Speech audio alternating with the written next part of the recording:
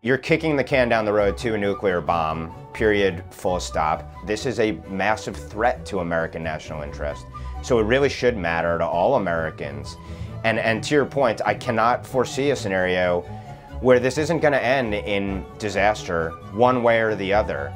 Hello, I'm Jonathan Tobin, editor-in-chief of the Jewish News Syndicate, jns.org, and you're listening to Top Story, a weekly podcast where I analyze the most important stories happening in Jewish news around the world. Each week, I'll break down politics, foreign policy, and culture to provide insights into what is going on behind the headlines. Hello, and welcome to Top Story. The convening of a summit with Arab states on Israeli soil is something for anyone who cares about the Jewish state to savor.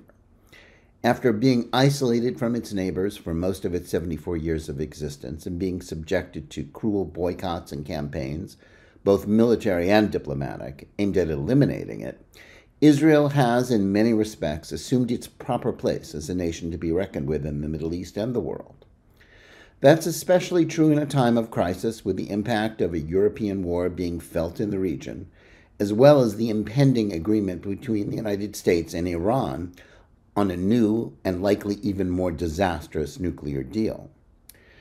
But while this is a moment for Israelis to celebrate, marred though it has been by two deadly terrorist attacks inside the country in the last week, they would do well to concentrate more on the problems that the Jewish state and its Arab partners are facing than on endlessly hyping the historic nature of the summit. Indeed, the reason for convening such a meeting of Middle Eastern countries is not to have a party. It's the urgent need to coordinate their responses to the continued American retreat from the region, as well as the Biden administration's determination to push ahead the new nuclear deal with Iran that will make all of them a lot less safe. The meeting in the Negev Desert is with the ministers of three of the Arab countries who signed the Abraham Accords, normalizing relations in 2020. With a representative of Egypt, which signed a peace treaty with Israel in 1979, but whose relations with it were ice cold until the last few years when its government began to view Israel as an ally against the Muslim Brotherhood and other Islamists. Joining the event, along with U.S. Secretary of State Antony Blinken, it's fair to say that the vision of expanding the circle of peace is truly being realized.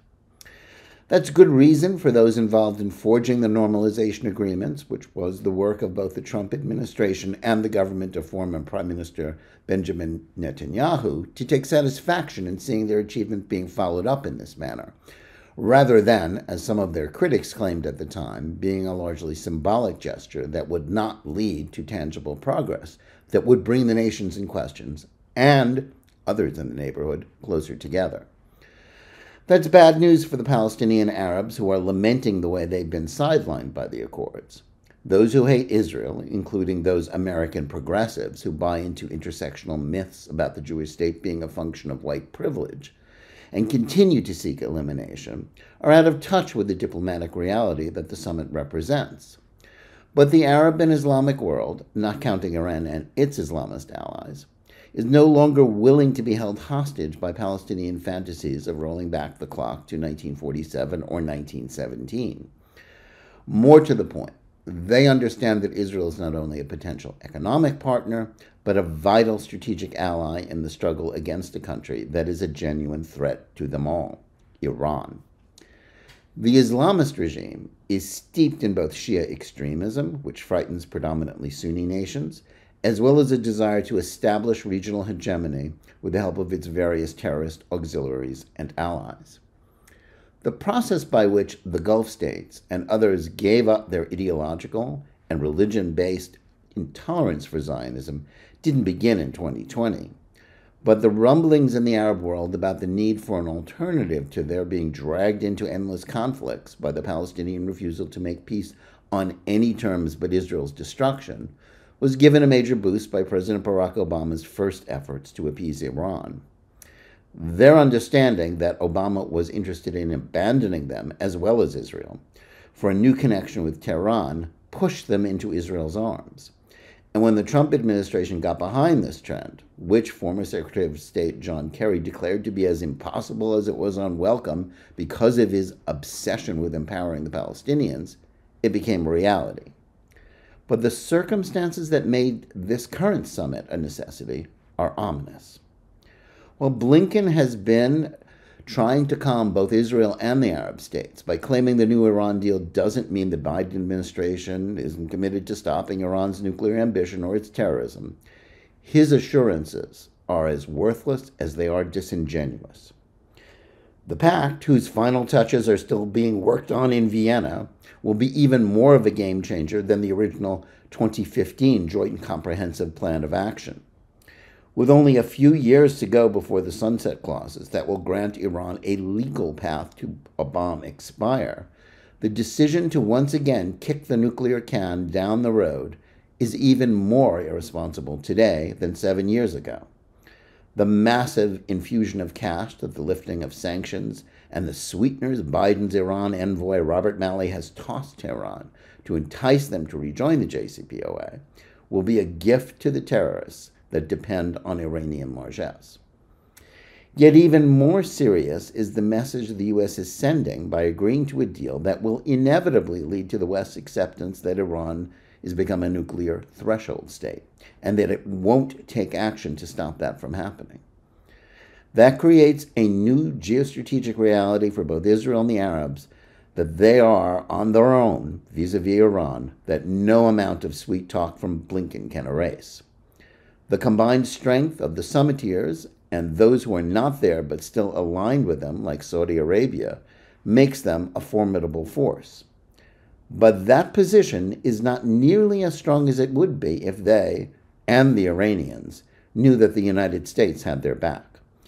And there is no mistaking that the American commitment to appeasing Iran, which seems to be an even higher priority than their current desire to aid Ukraine against Russia, is something that must inevitably overshadow the hoopla about what is happening in Israel right now. The point of the event is to demonstrate to the Iranians, as well as the Americans, that both Israel and the Arabs aren't taking these developments lying down. Their closeness, which the summit is illustrating, is a riposte to the new JCPOA that ought to give both Biden and Iran pause.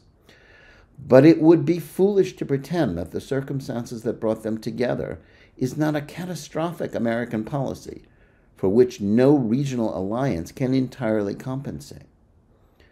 A world in which the United States is content to continue retreating, as demonstrated by Biden's disgraceful exit from Afghanistan, is one in which a great many terrible things suddenly become realistic possibility. That's part of the correlation of forces that led to the invasion of Ukraine. Forestalling similar nightmare scenarios is the top priority of Israel and its new partners. But the notion that any such alliance can entirely replace the part played by an America that is no longer committed to defending its friends and deterring its foes is wishful thinking. And now to our interview of the week. Are Americans ready to live with the consequences of their country retreating from the world stage? While concern for the suffering of those who have been imperiled by Russia's invasion of Ukraine is real, there seems little awareness of the connection between that disaster and the American weakness that invited it. Just as important, there seems to be confusion about what the goals of American foreign policy currently are, something that is the result of the widely varying messages that President Biden has issued during the course of the crisis, and which was demonstrated again by his statement endorsing regime change in Moscow that was quickly and predictably walked back by the White House, as it has so many of the things that have come out of his mouth in the last 15 months. That's all the more important because the one thing we know the administration really wants to do is to appease Iran with a new nuclear deal that won't stop it from getting a nuclear weapon, but which has put American allies in the Middle East, including both Israel and the Arab states, in a position where they must hope their new alliance will somehow make up for Biden's inability and unwillingness to face up to that challenge. With us to discuss these issues and a lot more is one of the sharper new voices of American conservatism. Benjamin Weingarten is deputy editor of Real Clear Investigations, a senior contributor to The Federalist, columnist at Newsweek and the Epoch Times, co-host of the Edmund Burke Foundation's NatCon Squad podcast, and a fellow of the Claremont Institute. He's a 2019 recipient of a Robert Novak Journalism Fellowship, under the auspices of which he is working on a book on U.S.-China policy. His first book was American Ingrate, Ilhan Omar and the Progressive Islamist Takeover of the Democratic Party. A frequent contributor to a variety of publications, he is also the founder and CEO of Change Up Media, a conservative media consulting and production company. Ben Weingarten, welcome to Top Story. Thanks so much for having me. It's a pleasure, Jonathan. Oh, it's great having you on. Thanks for joining us today. Ben, I want to start with the latest foreign policy debacle that we have to deal with, President Biden's call for Russian regime change that was quickly walked back by the White House. Whatever conclusions we want to draw about Biden's confusion, the problem, I think, is that there is real confusion about what the goals of American foreign policy are, even on issues like Ukraine, where there is pretty much across the board the support for opposing Putin's war. What do you make of this? And where do you see U.S. policy on Russia and Ukraine heading in a war that seems nowhere close to ending? Yeah, well, let me say narrowly on the issue of calling for regime change, and it's been reported that this was off script, a concluding remark. It's very disturbing how many times the president says things sort of as an aside, which have major implications, potentially nuclear war-like implications. And it's constantly being walked back by his staff. There was a time where, at least in certain situations, like Taiwan, China, for example, we've had a policy for a long time, at least pre-Biden, of strategic ambiguity. I don't know what this is, because this does not seem at all intentional. And when we don't have clarity in terms of the rhetoric of our leaders, first of all, it calls into question whether there's clarity in terms of the actual policy itself. I think it's clear this is not intentionally putting out certain lines as trial balloons to see how the world will react, obviously given the massive ramifications of this, but there clearly are calls for regime change. The president said Vladimir Putin's a war criminal. This sort of rhetoric, combined with some of the actions being undertaken, would imply that perhaps there is a view that Putin must go. And of course, there are people in this administration who also populated the Obama-Biden administration who have taken that sort of position, for example, with respect to Gaddafi, with Libya, and in other instances as well. So I'm very concerned about that sort of errant remark, at least as his handlers put it. And it also calls into question who actually is calling the shots with respect to policy, another disturbing aspect of it. You know, more broadly, I think your question is sort of the question that every American should be asking, which is, what is in the American national interest with respect to a resolution to the Russia-Ukraine situation? And I think Biden's instincts over many decades has been not to intervene. You know, clearly we saw this with respect to Afghanistan. A pullout, by the way, which I agreed with the fact that it wasn't clear that there was a vital national interest being served by continuing to have an American presence like we had in Afghanistan. But obviously, the pullout itself was disastrous, and I've written about this at length. What is our national interest here? You know, you see Zelensky, for example, now, and it seems like he's coming around to the position of neutrality. Ukraine is a truly neutral country. He's voicing at least that he's not going to give on the demilitarization, as Vladimir Putin has called for.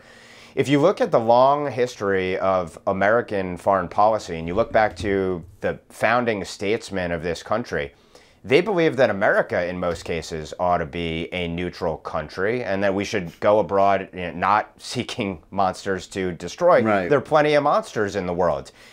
To the extent that Ukraine is not going to be a proxy of the U.S., and it doesn't seem like that is ultimately going to be the outcome, then I think the best we can hope for is something of a buffer state that won't choose either side, probably will not be a member of NATO, and perhaps ultimately that is going to be the best of a series of bad options here. But I don't really see the administration itself pushing in a muscular way for a policy of de-escalation and ultimately a détente over Russia-Ukraine. And that's that's a little bit disconcerting to me. Also disconcerting is the fact that while the administration has been at pains, although there's been some ambiguity here, like with respect to the MiGs with Poland, for example, in terms of not getting the U.S. involved at an increased level militarily with a no-fly zone and the like, which obviously could create a shooting war ultimately.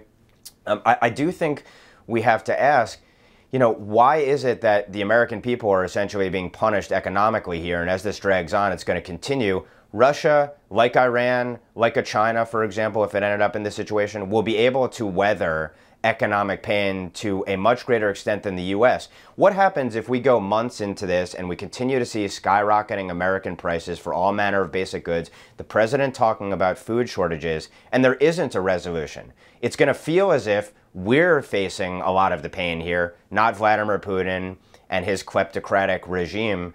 And so I think these are all considerations that we have to think about in context of this question. And the fact that the administration has not voiced clearly, here's the outcome that we seek, here are all the steps we're going to take to achieve it, and here's how we're going to defend our liberty, our freedom, our strength in the process, it's disconcerting that that hasn't been voiced. Yeah, I think there's so much truth in what you just said, because there's so much to unpack here. There's so much that amid all the emotion, we're just not discussing. I mean, clearly sympathy for Ukraine is both justified and real, but it's like, how do you account for the fact that this conflict, unlike any other in recent decades, seems to have caught the imagination of the American public, or at least that of the chattering classes and pop culture arbiters of the national conversation? And I guess one thing that I keep wondering about is, would a Putin invasion of Ukraine have generated this much outrage, if not for the years of mainstream media promotion of the Russia collusion hoax about Trump and a similarly false narrative about Ukraine being a victim of the last administration? Yeah, let me say two things on that. The first is we have a real-world test of this during the Obama years when you had the incursion into Crimea. You did not have people changing their profile pictures to the yellow and blue flag at that time, or award shows, and people are virtue signaling regarding a place they probably couldn't locate on a map. They couldn't tell you about what then Vice President Biden's posture was with respect to Ukraine during the last administration. They can't tell you about the whole litany of history with regard to what was in America's interest with respect to Ukraine, what our position was vis-a-vis Russia, etc. And that disingenuousness, I think, is disturbing because it speaks to that emotional kind of reaction as opposed to a rational one. An emotional reaction, which, by the way, doesn't even take into account the fact that many of these people in the chattering class that you mentioned are devout adherents of the environmental religion, and the environmental religion which has put us in a position where we are at all dependent on Russian oil, obviously to the detriment of America's national interest, and hurting us right now. Set all that aside, I think your point is very well taken that making Vladimir Putin and Russia the boogeyman is really kind of a remarkable transformation, and I tweeted about this actually just yesterday. When you look at the left, and even the liberal left, during the Cold War, obviously there were romances to some extent with many of the Soviet leaders. There were, of course, dupes, useful idiots, and worse on the American side during the Cold War, and they were to be found in the Democrat Party, obviously not in the Republican Party. It's remarkable to see people who at one time were at least apologists, a percentage of them, and appeasers, I would argue, for a Soviet regime, a clearly imperialist Soviet regime that sought to be the dominant world power to dominate every country, versus the posture that they have now. And they've done a complete 180, and now they are as virulently anti-Putin, anti-Russian regime as we've seen them be anti any really rogue adversarial power in the world. That's a remarkable transformation. And so you have to ask, is this rooted in the merits and principles of the situation when, of course, the left has no problem doing business with all manner of evil regimes. They'll speak to human rights issues and the like. But look, obviously, the Ukrainian ruling regime itself, of course, has been corrupted over decades. Obviously, we're all on the side of the Ukrainian regime vis-a-vis the Putin regime. But, they don't talk about human rights issues and lack of freedoms there. It reads as cynical, political, disingenuous, virtue signaling, even if we agree on the merits that obviously we'd like to see the Russian military bleed and we'd love to see Putin deterred here.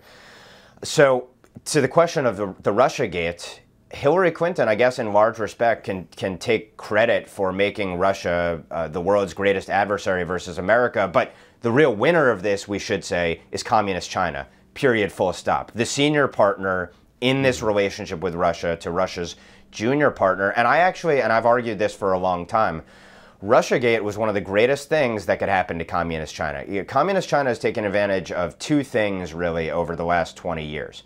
First, the U.S. being mired in quagmires in the Middle East, which China, of course, gleaned intel on and also bid its time, built itself up as America exhausted itself in blood, treasure, and morale there. And then also the Russiagate, diverting American energies from the greatest adversary we face. And then also, of course, pushing Russia and China closer together. And if you look at what President Trump's advisors were saying in the earliest days of his administration, even if you go back to the transition, one of the things that the Trump administration wanted to do was try to build some kind of relationship with Russia in areas where our interests, theoretically at least, overlapped, in no small part, I think, to effectuate a reverse modern-day Sino-Soviet split, to split Russia from China. Instead, of course, under cloud of Russiagate, the exact opposite has happened, and now we have Russia and China as closer partners than they've ever been since the throes of the Cold War. And we can debate, of course, whether or not Russia would have ever worked with us or would have cynically tried to exploit and manipulate a relationship like that. But I think the fact of the matter is, making Russia the chief enemy serves to the benefit of our real greatest adversary of all, China. And of course, China, Russia, and Iran, as I think you spoke to my friend Josh Hammer about in a prior episode, form a new sort of axis of evil with their proxies and partners, including in our own hemisphere. Yeah, I mean, there's so many ironies and so many, that go into this. And I'll just go back to one of my favorite observations that nobody seems to pick up on is that, some of the same people that are, whose hair is on fire about what is going on between Russia and Ukraine. And, as we both have said repeatedly, it's an outrage. We're against it. We're against Putin. We want him to lose. And yet some of these same people were fine with appeasing and being against confronting a Soviet Union that was occupying Ukraine and oppressing Ukrainians and, trying to stamp out Ukrainian nationalism. So it's kind of nuts. You're absolutely right about Russia, but about China. But before we get to that, I want to discuss what seems to be Biden's one real policy priority, which isn't so much about getting tough with Russia, but a rapprochement with Iran. While it still hasn't been finally concluded, the reporting out of Vienna with the talks in the nuclear deal, it shows that it will be even more disastrous than Obama's. Yet there seems to be little awareness or debate in Washington about the consequences of this policy and, how anybody is going to respond to it. Yeah, and so let's note also, by the way, the irony here that, of course, has been noted by many, Russia is viewed as the chief conduit, the chief facilitator of this Iran deal 2.0. And, of course, remember, the Obama-Biden administration outsourced Syrian policy to Russia to a large extent. So, again, who are they, an adversary, or are they the chief facilitator of the highest aspirations of the Obama-Biden administration and now the Biden administration? Yeah, I mean, going on right now because they're basically granting Russia, an exemption from the sanctions that, everybody's, very eager to impose upon them with respect to Iran. I mean, you couldn't make it up, if it were fiction, but it's actually happening. And with respect to what this deal, the substance of this deal, I think it's very telling that as with the prior iteration, the so-called JCPOA, there's no indication this is going to be submitted to the Senate for ratification as a treaty. And that, I think, tells you pretty much all you need to know about this agreement, sort of like the Paris Climate Accord.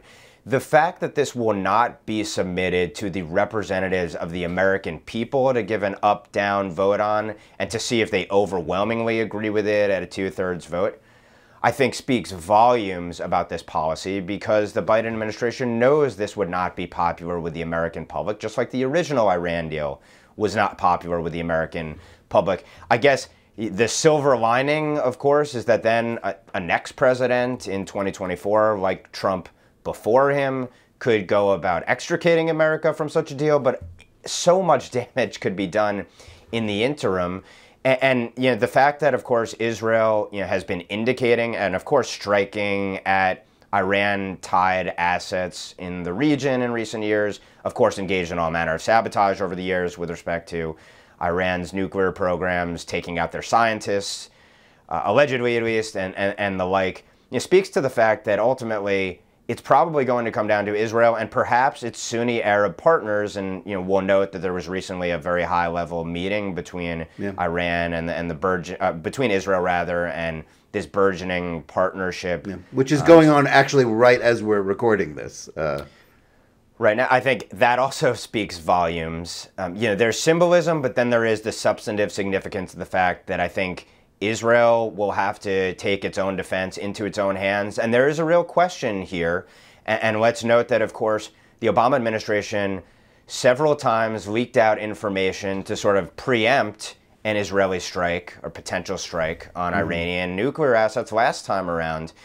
I think we could end up in a very disturbing situation in terms of what the Biden administration would do to the extent Israel felt it needed to act because of an existential threat that will follow, again, the refilling of the coffers of the world's leading state sponsor of terror by the State Department's own measure, as well as the potential nuclearization of Iran. And Iran Deal 1.0, of course, essentially, and not even essentially, in practice, would have provided an American defense for Iranian nuclear assets. So is that going to happen now this time around? And by all accounts, the substance of this deal will likely be worse. And where's the oversight of this? Why haven't we heard a peep from Robert Malley, who essentially, it appears, is the one negotiating this, who's obviously been a disaster in all manner of dealings with Islamic supremacists, Sunni and Shia, in the past? Where's the oversight of these negotiations that are going on? It's incredibly disturbing. And what does it tell you that, to your point,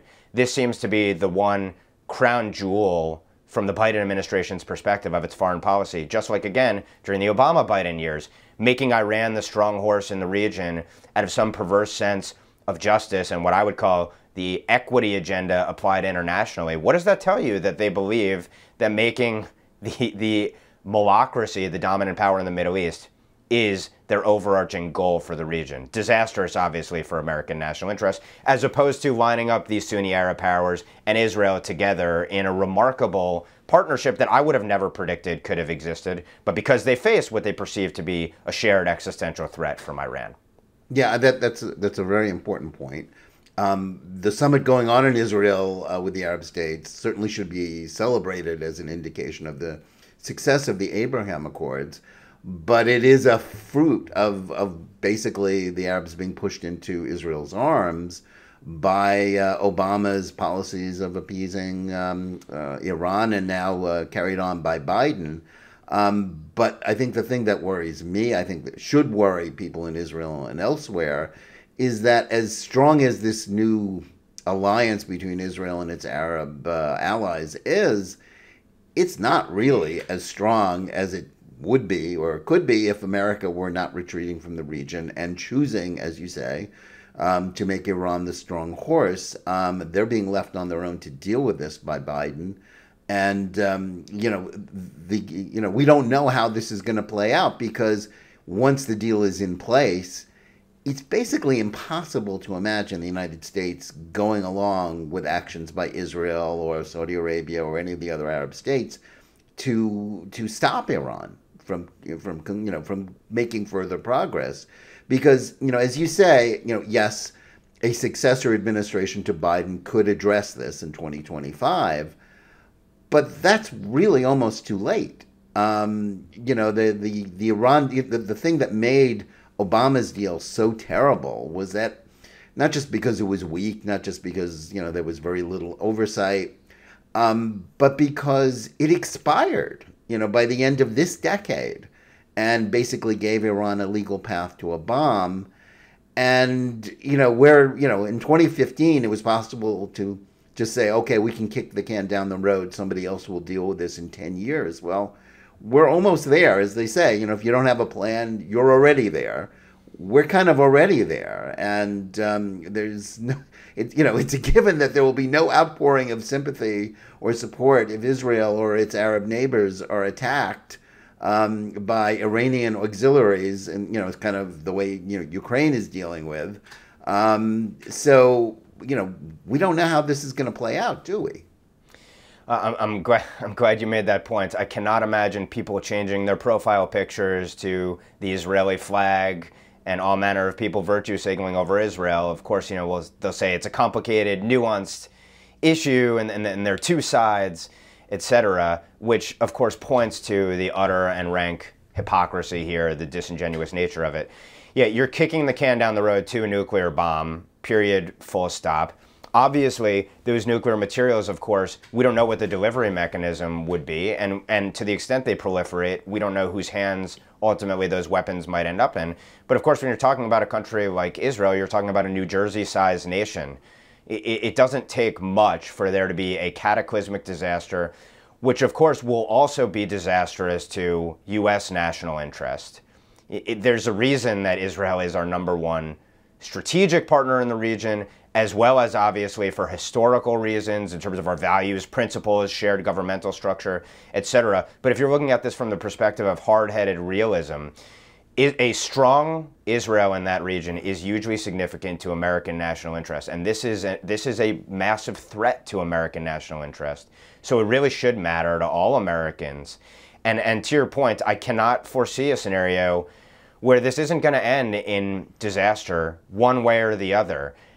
Israel, if it's forced to strike, of course, is going to incur massive damages itself, likely as well, because of the terrorist army that Iran has built up there and abroad. So I think it's a horrible scenario, and Israel may be forced to preempt it. And what will transpire then? How will the Biden administration respond? I think puts us in a very dark and perilous place potentially in American history. Yeah, I just want to, before we move on from Iran, I want to sort of get your opinion about another angle on this, which is about the opposition to Biden here in the United States, the GOP, and their ability to form an alternative policy. When, as in 2015, they seem, when we're talking about the Republican leadership in Congress, pretty much prepared to give up on the Iran issue rather than make Biden pay any kind of price for enacting a disastrous policy. And as you already noted, as Obama and John Kerry did, flouting the constitutional requirements for a treaty to be ratified by 2/3 vote of the Senate.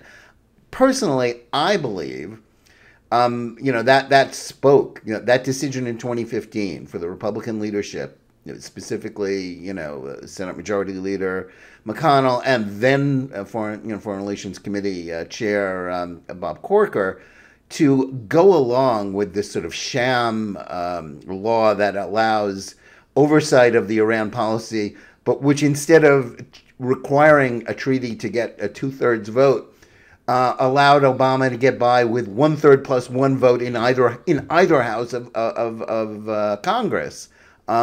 Once again, they're rolling over for this. They're not, saying, okay, we're going to defund the State Department. We're not going to approve a simple diplomatic appointment until you submit this as a treaty. They're playing along with it the way the Republican establishment always seems to do when, it's something that, sort of doesn't threaten their hold on power, but which is something that, elements of the base care about. It's very well said, and it is important to recall that history where they basically inverted the treaty power. Remarkably so. So they did damage to American law and really the legitimacy of the Senate, an institution that the establishment claims to care most about protecting the institutional merits of, the imprimatur of the U.S. Senate, and then they did absolute damage to it and U.S. law and America's national interest last time around. And to some extent, I think it speaks to a broader problem that we're seeing in the Senate, which is that essentially there's been and this is open and overt, a conscious decision to, running into 2022, run a content-free campaign and essentially let one's enemies hang themselves. But I think the first thing you have to say is, would the Democrats ever run a campaign like that? Would they ever run a campaign where they say, oh, the Republicans, they're hanging themselves, so let's just step back? No, of course. Every single day, every single second of every single day, they would be extracting their more than a pound of flesh.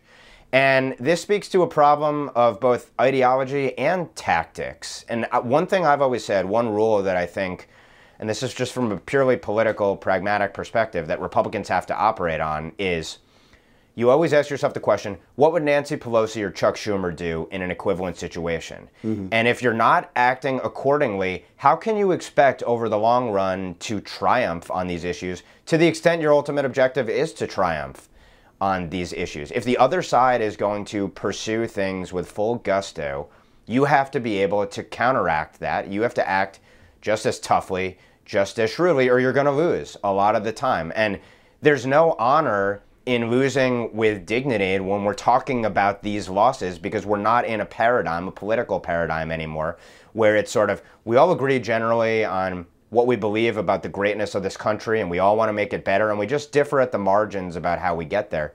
No, we're not in that kind of situation anymore. It is, I've called it a cold civil war, but you see, at least in terms of our representatives, really only one side's fighting it and the other side is largely controlled opposition. Yeah, I think that's, it goes to the heart of so many of our political, controversies. And, speaking personally, as I was, and I look back on what I wrote in 2015, I was all over the Republicans for not doing more, for going along with the sham, for being played by Obama and, and his media echo chamber. But the following year, when basically the Republican electorate rejected the Republican establishment and chose Trump, I mean, this was a foretaste. I mean, and I think a lot of us, even those who cared about the issues, were very slow to understand why it was happening. And in fact, the base got it in a way that, some of, the Republican chattering classes did not. That if this is how, our leaders are going to be, then we're going to choose a reality talk show host if he's willing to, not play by the rules. And that's where we are, in this country right now, aren't we? The chasm between purported representatives, I would have never used the term ruling class probably 5 years ago, but it just so perfectly captures, I think, this sort of bifurcation of our society between the pseudo-intellectuals, the credentialed class, political leaders, corporate CEOs, and the like. There's just such a huge divergence culturally, and then it manifests itself in terms of policies to be pursued and also what people perceive their self-interest to be.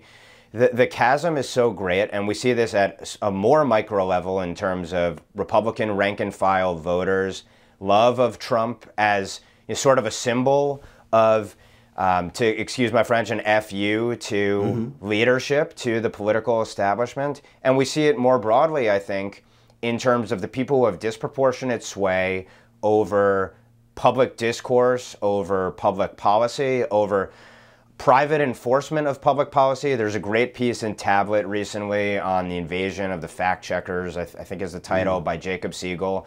And he makes the case that the so-called fact checkers are essentially administrative state agents, just in the private sector, enforcing regime ideology via our media, and then, of course, later in our social media, to censor essentially discourse, promote narratives that are helpful to the regime, as I'll call it, capital R.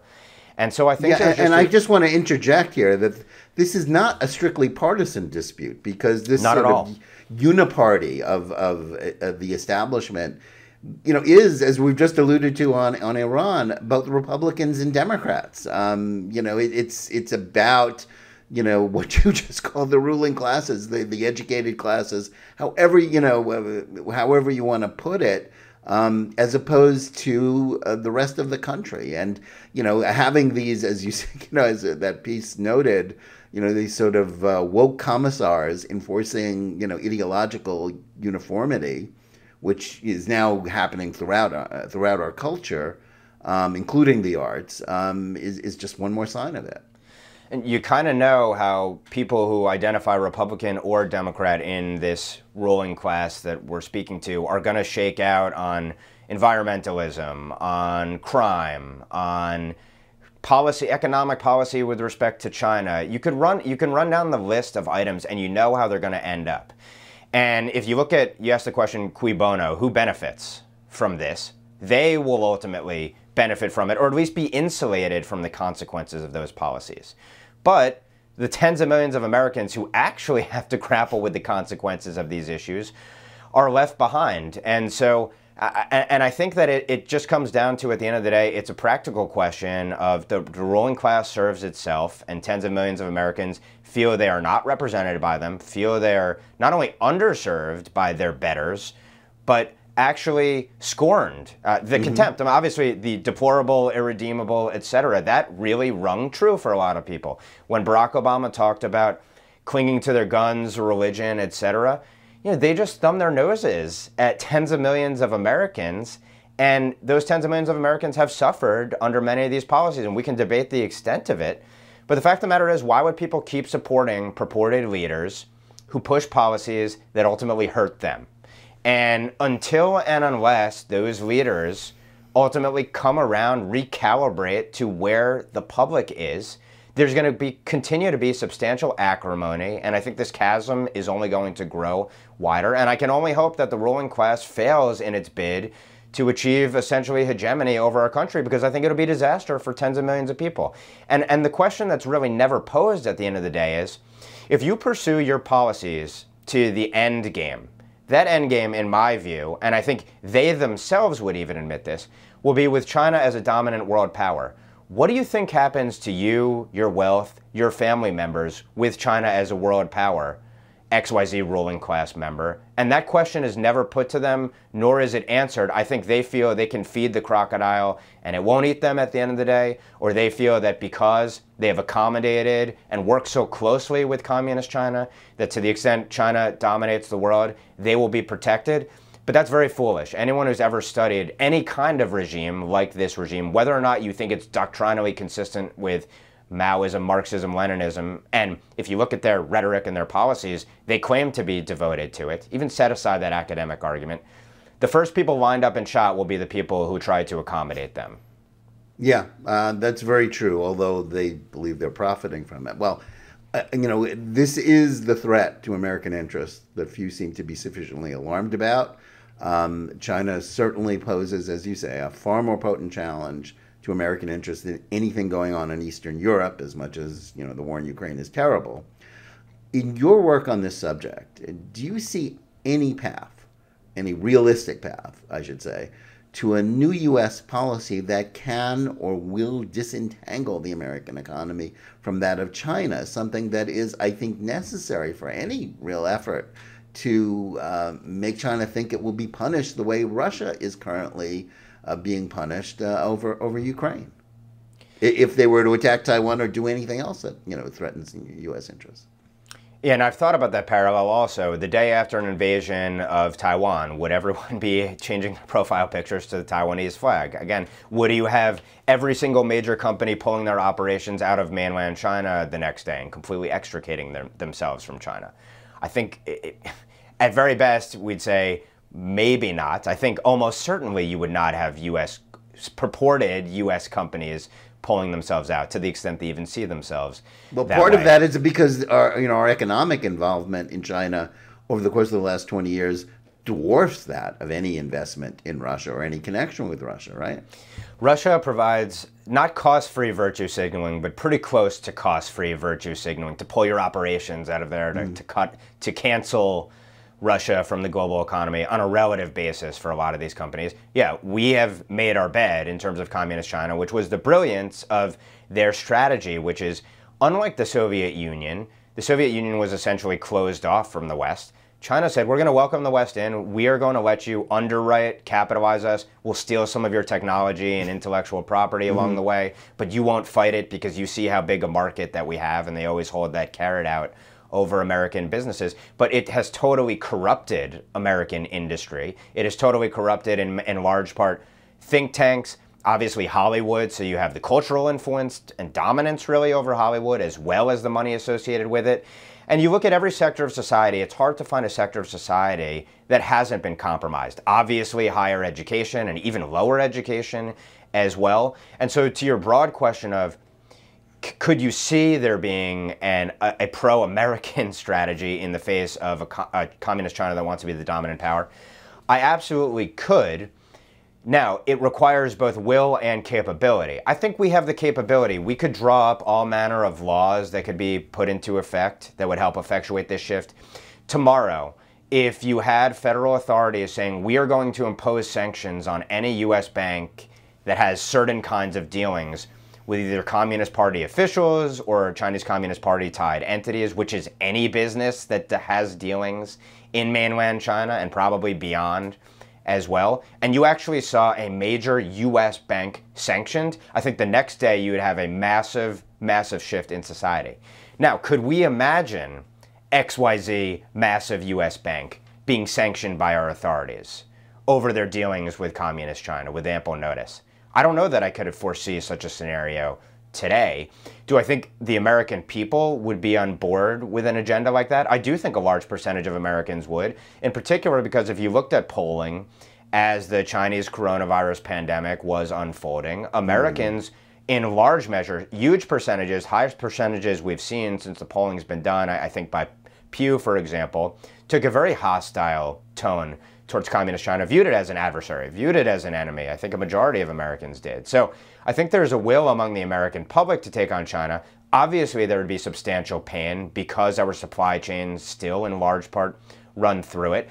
But if you just pose the simple question to the American people, can we ever be reliant on Communist China for basic everyday medicines that we use, like transpired during that pandemic? And China, of course, threatened to plunge, I think in the words of their mouthpiece publication, plunge Americans into the sea of the coronavirus by withholding those basic medicines, or all manner of other basic goods that we need, not to mention some of the natural resources that China has sought to monopolize in recent decades. I think the American people get it. Does our ruling class get it? Well, unfortunately, they're bought and paid for in large measure. That is the ultimate challenge that we face. I don't think it's a matter of capability. I think it's a matter of will among the people who actually make policy, among those in the private sector who have been open to Communist China, who claim to care about human rights and the like, and are dealing with a genocidal power, massive power, nuclear armed, with ambitions globally, building a Belt and Road Initiative to sort of colonialize and use a loan-to-own strategy to build up strategic interests around the globe without actually really colonizing and dealing with the downsides that they've seen when other powers try to go into other neighborhoods of the world very shrewdly. We are capable of doing so. Do we have the will? I think that is the ultimate question. Do we have the will to extricate ourselves when Chinese money and Chinese influence is everywhere in U.S. society? You know, I asked a question to someone who worked in the Trump administration. If you wanted to do an audit of the federal government and look for what public dollars are being used in programming with, or what ventures are being undertaken in programs with Chinese entities or Chinese linked entities. Obviously, we see the worst example of this with Wuhan Institute of Virology. How would you do this audit? And the question that I got in response was, well, how do you define a Chinese linked entity? Is Disney a Chinese linked entity? And you could run down the list. You could run down all firms in the private sector and then public as well. That speaks to the level of compromise that we face and the challenges that we face. And I've written at length about Senator Dianne Feinstein from California because I think she personifies this in her own life.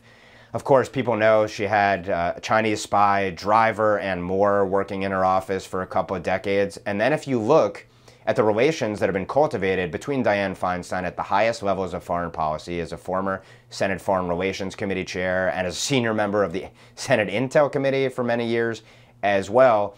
And she has been all for the integration over decades with Communist China and cultivating of relationships, obviously so-called free trade with China, which is anything but free. That is the personification of the relationship, but she is just one of many at the top of American society, and that's obviously disastrous for us.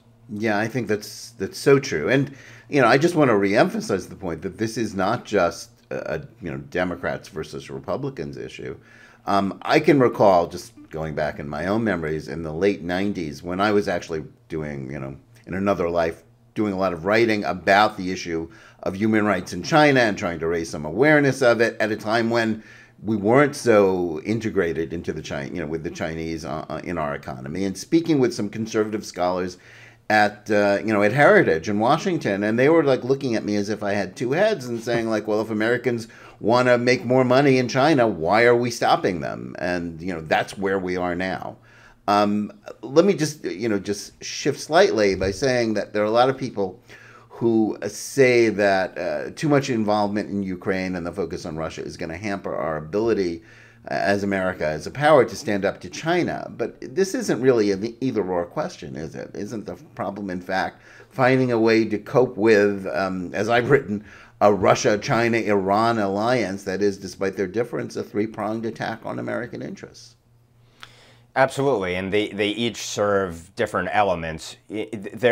Russia is integral to China in large part because Russia is natural resource rich and China is natural resource poor, although they have dominated certain rare earth metals, for example, being one place where China has dominated, and they're trying to dominate in other areas as well in terms of hard assets, depriving us of those hard assets, by the way, which is, of course, if you are not independent of a Russia or a China, you are dependent on Russia or China. Mm-hmm. And America cannot be dependent on its enemies, obviously. I totally take your point and agree.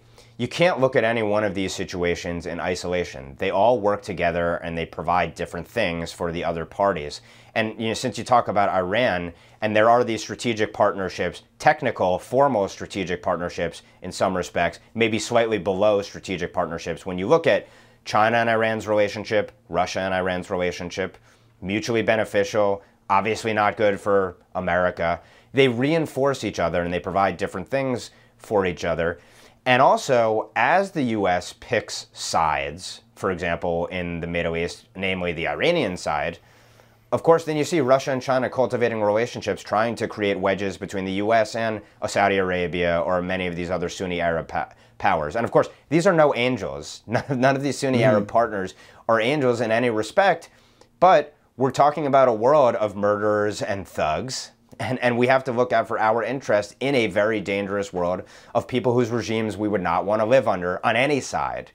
But of course, China and Russia being totally amoral and totally focused, it would seem, on their pursuing whatever the ruling regimes perceive their interest to be, of course are going to exploit these relationships. And that further creates wedges which undermine America's ability to build up sort of these security conduits around the world so that we shoulder a smaller burden. We can pursue our freedom here at home, and we can leverage these bulwarks being built against these other powers abroad. So, and I think this is one of the ways in which the Trump policy was willfully and intentionally, I think, misrepresented. The Trump administration simply wanted our purported partners and friends to pay their fair share, essentially, in helping defend our shared interests. And maybe pursued that in ways that were impolitic or undiplomatic, but maybe that's required sometimes in this world. Now we see the reverse, and in the reverse scenario, it's a free-for-all for Russia, for China. North Korea, of course, increasing its saber rattling, and I see North Korea as a client of China. China, of course, tries to play itself as the honest broker here between the West and North Korea, just like Russia plays itself as the honest broker between the U.S. and Iran. You see how they ruthlessly and calculatingly all pursue their interests individually and then collectively. They are not perfect. These regimes are corrupted. I am sure there are cracks in terms of their own ruling classes. And, Xi Jinping himself, could he ever be deposed? Could there be a coup against him? Yeah, it's possible. There's a reason that he has to engage in purges where he takes out tens of thousands of potential opponents or threats to his power. So these are inherently unstable regimes. You know their instability by the fact they need to censor and repress and put down anyone who dares question them. And that's what disturbs me the most, is that we live in a world of people who crush dissenters and repress their opposition. And increasingly, you see that rubbing off on our own ruling class. And that's why my two biggest focuses are really the China threat in league with these powers that you mentioned who all provide at different things. Of course, Iranian chaos against our interests hurts us, helps ultimately, at least indirectly, the Chinas and the Russias of the world. But when we start to act, at least directionally, more like them at home, or a Justin Trudeau does the same to our north, that's really disturbing to me. And that means, and ultimately these other powers will not defeat us if we have the will and capability, as I said, if we reinstill in ourselves what our values and principles, what the American system actually is all about. But when we start to have an American's social credit system with American characteristics, which I fear we're definitely going in that direction, that's disturbing to me, and it speaks to the fact that we'll ultimately implode in one way or another before we ever get around to grappling with the threats we face from abroad.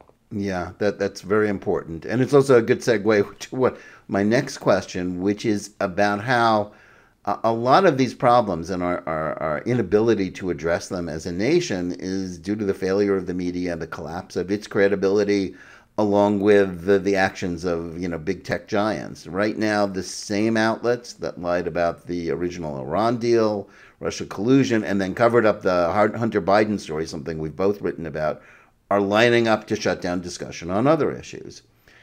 Do you think there is a fix for a democracy in which the legacy media isn't merely partisan, but actively seeking to suppress opponents, and with the owners of the information superhighways, assistance, really successfully doing that? Yeah, I think the media has been self-discrediting, and we now, I think, as a public, well, I'll speak for myself here, but I assume that this is the case more broadly. We exist in echo chambers, and I consume what the left puts out, even if I disagree with all of it, because you have to know what they're thinking and how they're plotting and planning and what their arguments are, and can you counter these arguments on the merits, and strengthens your own thinking and conviction. So it's useful and important to do. But it's hard to see legacy media, corporate media, however we want to characterize it, as anything but essentially a perpetual information operation machine. I mean, you can glean nuggets of this is factual, like, for example, Hunter Biden laptop, paragraph 24 in the New York Times story. Okay, they actually did cleanse a fact, but it's centered, it's almost an afterthought in a piece which, of course, doesn't highlight it in the title, and I think in the subtitle of it. And it's sort of, I imagine, what it would have been like reading Pravda or reading any one of these kind of rags in pick your third world Soviet satellite decades ago. You can glean little nuggets of truth, or you can see the competing, sort of coteries who are trying to get their message out. But the media basically runs the narrative that is the narrative of our administrative state. I think most perversely and perniciously, we've seen over the last 5 years, the most disastrous for the Republic narratives coming out of the national security and intelligence apparatus, where the media, of course, has here also done a full 180. They used to be inherently not just skeptical of, but hostile towards the national security and intelligence apparatus.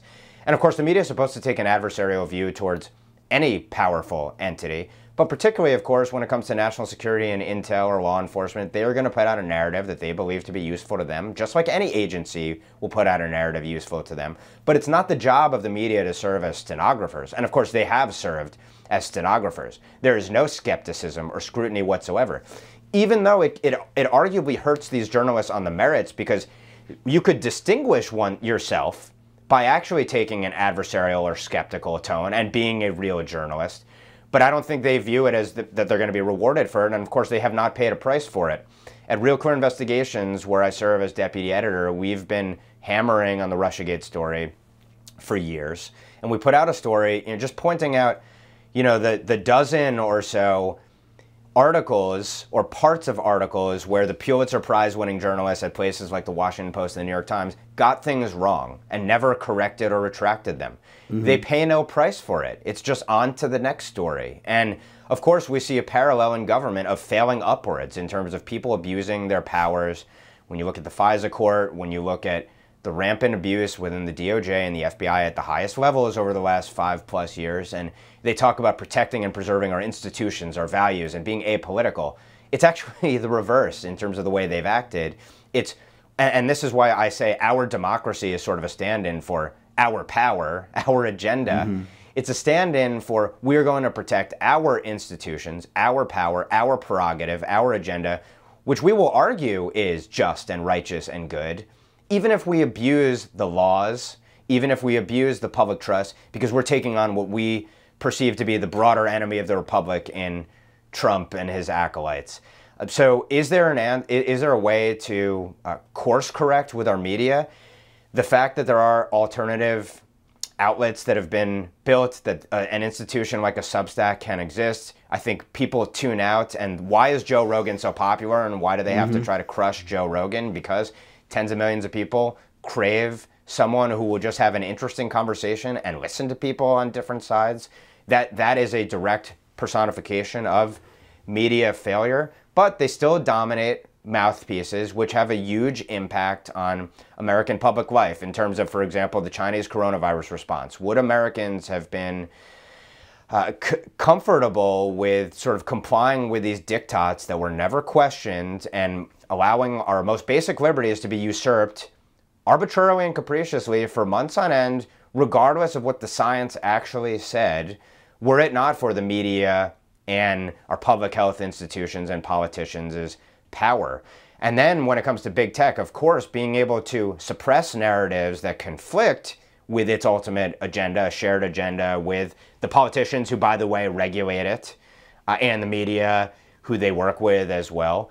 It speaks to a nasty collusion against the Republic, a conspiracy against the Republic, I would argue. And this is reflected well, illustrated well, certainly in the Hunter Biden laptop story, but there are a whole slew of stories like it. And then when you add in, and I've written about this at length, the Biden administration's national strategy for countering domestic terrorism, it calls for working with big tech to counter misinformation and disinformation. When has it ever been the U.S. government's job to counter, as it describes it, misinformation and disinformation, i.e. things, for example, like around natural immunity or any of a million topics with respect to the coronavirus that it would have called dangerous misinformation and disinformation 6 months ago, but which now the CDC openly admits and puts out studies on. And it speaks to the fact that if the government is the arbiter of misinformation and disinformation, then I don't know, are we really a free republic anymore? Do we really have free and open discourse anymore? Certainly not, and this is most disturbing to me, when private actors in civil society of their own volition censor and suppress dissent. That's almost worse than a government doing it, where you expect government to potentially try to infringe upon your rights and liberties. Now we have private sector actors doing it themselves, and that is a terrible trend in American society, and we can credit our academic institutions as well as our media for that. Yeah, I think that's very true. We don't have much time, but another element of this problem is the rise of the intersectional left and its permissive attitude towards anti-Semitism. As the author of a book about Ilhan Omar and the way the far left is taking over the Democratic Party, where would you say that project stands 2 years after your book came out at the start of the pandemic?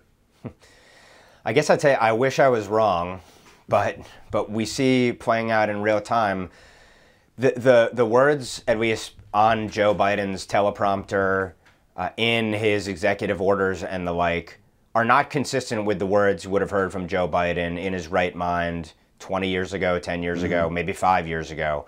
And I think that says it all about the fact that he speaks like an Ibram X. Kendi or Nicole Hannah-Jones. And one of the first things, and I wrote about this in the run-up to his presidency, I wrote about the fact that, first of all, he said that I share a common vision with Bernie Sanders. I don't think that was empty rhetoric now, because I think his party demands it. I don't think that Joe Biden really has strong convictions one way or the other, personally, based on my observation of his career. But I think he goes where his party is. The nomination, of course, of Judge Ketanji Brown Jackson, I think perfect illustration of the fact that based upon the soft on crime positions, who her allies are in terms of the most rabid, illiberal, progressive groups, and that's who Joe Biden believes should be one of the 9 people on the highest court in the land, which really serves as, in effect, our legislative branch, at least on the most important questions, I think speaks volumes as well.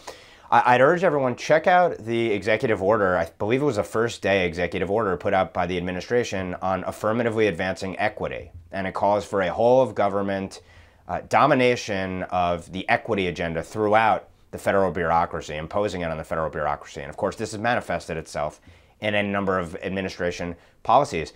Equity, of course, in the way that they say it, is antithetical to equality, is antithetical to judging each individual on their merits, protecting their rights, their liberties, meting out justice equally, openly, honestly. That is out the window. They believe that justice is swinging the scales back.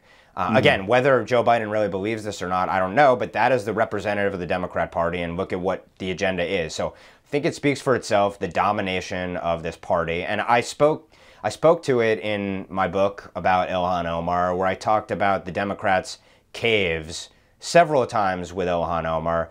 First, putting her on the House Foreign Affairs Committee in the first place, when this is someone who, as I argue and I chronicle in the book, would not pass a background check were she being vetted for a national security position. So it was up to her constituents to vet her, and they failed to do so now a couple of times.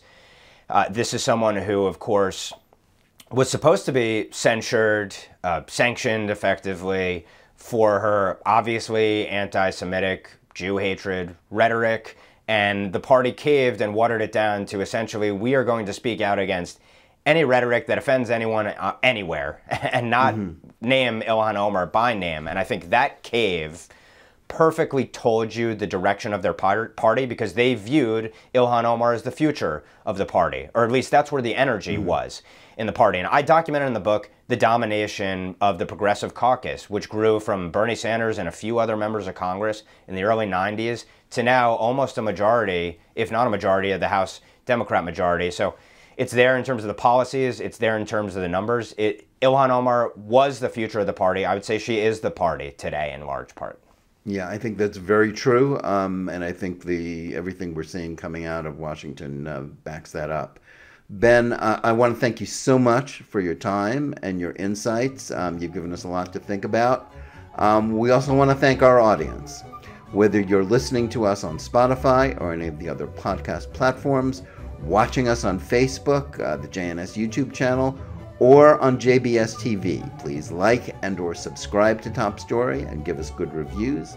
Please let us know where you listen or watch the show and what you think about it. And remember, keep reading and thinking for yourself. And we'll see you again next week.